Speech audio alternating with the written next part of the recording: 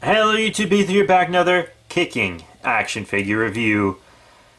And this review is a pleasure, dare I say an honor.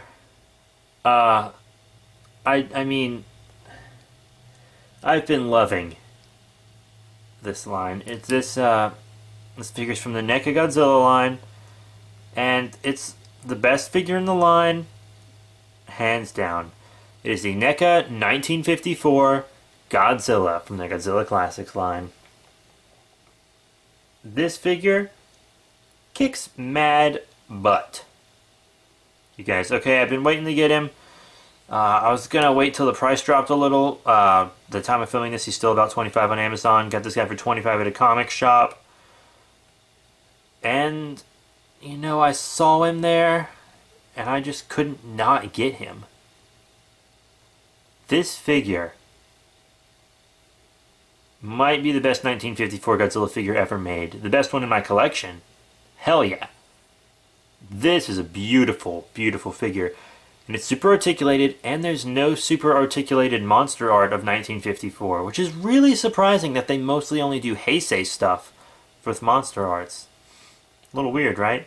Because I would kill for some Showa monster arts, like Showa Gigan, so I don't have to do the Revel Tech. Also Showa Megalon. Oh, man, Showa Megalon. Beautiful. But that doesn't seem to much be happening. We only have one Showa character from that line, so... But, yeah, 54 Godzilla, amazing figure. I have to admit something. I have had this sort of inner conflict as to what the last figure in my top 5 figures should be in my collection. Now, this isn't the 5 best figures in my collection, it's just kind of my 5 favorite figures.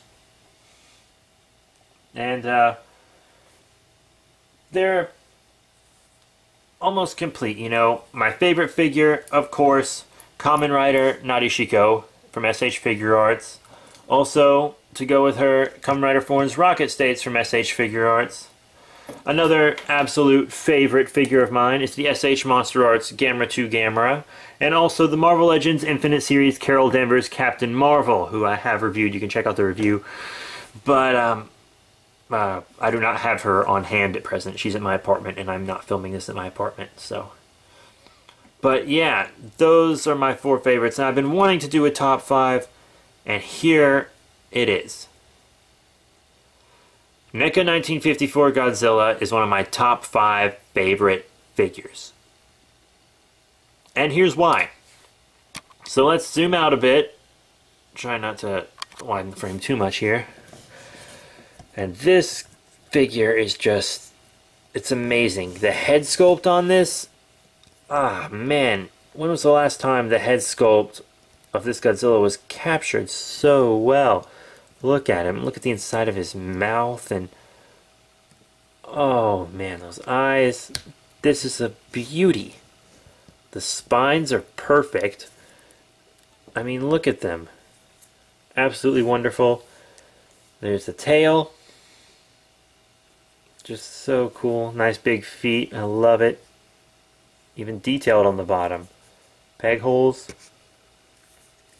Kind of got that whole black and white look going on. Very gray. Very nice. Nice claws. Skin detail. Just so much detail on this guy. And articulation is fantastic. I mean, look at how far he can look down and then up.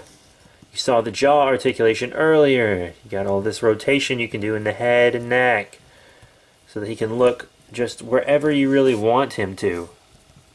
Just absolutely fantastic. And then you have arm articulation. You can kind of do the chicken dance forward and back as well. Really the only complaint I have about this guy is that these pits are kind of weird. Seeing the arm there, it looks like he's got all this loose skin. But you know, there's that. Got that bend in there, rotation. We've got a rotation there, kind of a back and forth also. Finger articulation, as you can see. Very cool. A very nice articulation point on the torso there. It can move all about, you know, down, back. I mean, he can just move everywhere. Some of the legs, in and out, up and down, just however you really want to move them. And he even has a knee bend. A little stiff, but no big deal, you know? Really cool. I love older Godzilla's big knees and stuff. But yeah, up and down on the 54, side to side, and just all kinds of movement, as you can see, in the body. You can get him posed in really any pose Godzilla would be in. I'd say the articulation that's the worst is the tail. I mean, it's segmented most of the way down, kind of by twos, as you can see. These two, and then articulation. These two, then articulation. These two, then articulation. And then this is the bendy wire tail, of course, as you guys already knew from other NECA Godzillas. Bendy wire tail. But this is it. This is the figure. I knew it kind of wouldn't be right if one of my top 5 figures wasn't a Godzilla. So I'm very glad I got this guy. Chomp. But yeah, I think it's size comparison time. Now here's our NECA 1954 Godzilla with some other super articulated Godzillas. Here on the left we have the SH Monster Arts Burning Godzilla, first release. And here on the right, the NECA 1994 Godzilla. And I know Godzilla has changed in size and stature over the years, but for the sake of this review, let's just pretend that all Godzillas are the same height. Yeah, and so, that being said, these guys do indeed look great together. Here's our Godzilla next to some cheap vinyl figures. We have the Fusion Mecha Godzilla from Bandai Creations here on the left, and Showa Gamera here on the right. And as you can see, he looks pretty dope with them as well. So you got some Godzilla monsters you can pair him with, and also monsters from other franchises. Bandai lines work too. Here's some other NECA Kaiju related figures to compare him to while we're at it. Here on the left we have the Hong Kong Brawl Gypsy Danger, and here on the right, Axe-Head Kaiju. Honestly, he does not scale well with them. He is too small. If you want Godzilla that's going to scale well with your Pacific Rims, I would try an 8 or 12 inch Godzilla figure. But these 6 inches, not going to work. And here's Godzilla with some Ultraman. Here on the left, Ultraman Noah, and on the right, Ultraman Max from the Ultra Hero series and Ultra Act lines respectively. And he scales well with them, I think, too. I think they look pretty good together. So yeah, you know, whether it's something with the regular Ultra articulation or something super articulated. And speaking of super articulated, we do have one more figure to throw in here kaiju-wise, and it is the Revoltech Baragon. Yeah, and I think that looks fine, honestly. Totally fine. Baragon's a smaller monster. I think it works out. The Baragon does seem to scale best with other Revoltech figures and also the SH Monster Arts 1964 Godzilla, but I think he works fine with these figures as well. And here he is with Kamen Rider Nadeshiko.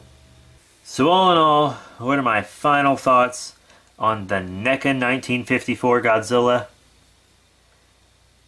Whew! This figure's fantastic. Scales up well with other 6-inch Godzilla and Kaiju figures, whether it's Ultraman, Gamera, whatever. Scales well with your other super articulated stuff like Ultra Act and Monster Arts, the smaller Revoltech stuff, and it'll probably scale well with the SH Figure Arts Ultraman stuff that's coming later.